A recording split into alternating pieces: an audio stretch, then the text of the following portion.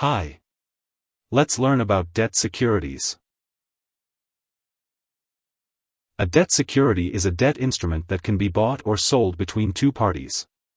It has basic terms defined, such as the amount borrowed, interest rate, and maturity date. Examples include government bonds, corporate bonds, certificates of deposit, municipal bonds, and preferred stock. Debt securities can also come in the form of collateralized securities, such as collateralized debt obligations, mortgage-backed securities, and zero-coupon securities. Debt securities are created when one party lends money to another. Corporate bonds are issued by corporations and sold to investors, who lend money to corporations in return for interest payments and the return of their principal. Government bonds are issued by governments and sold to investors in return for interest payments and a return of their principal. Debt securities are also known as fixed-income securities because they generate a fixed stream of income from interest payments. Debt securities are generally considered to be a less risky form of investment compared to stocks, since the borrower is legally required to make payments. However, the true risk of a particular security will depend on its specific characteristics.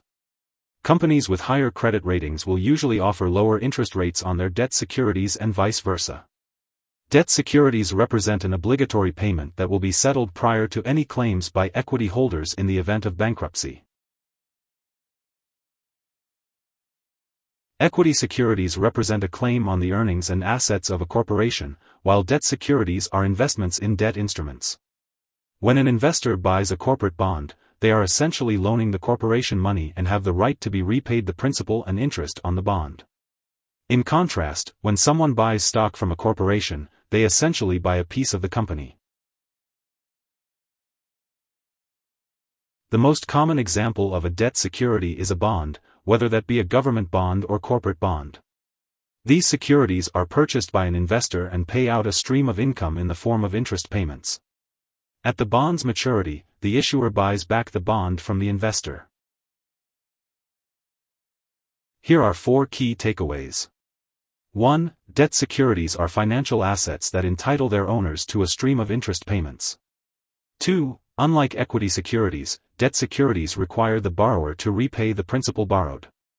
3. The interest rate for a debt security will depend on the perceived creditworthiness of the borrower. 4. Bonds, such as government bonds, corporate bonds, municipal bonds, collateralized bonds, and zero-coupon bonds, are common types of debt securities. Hope this would help. Thanks for watching.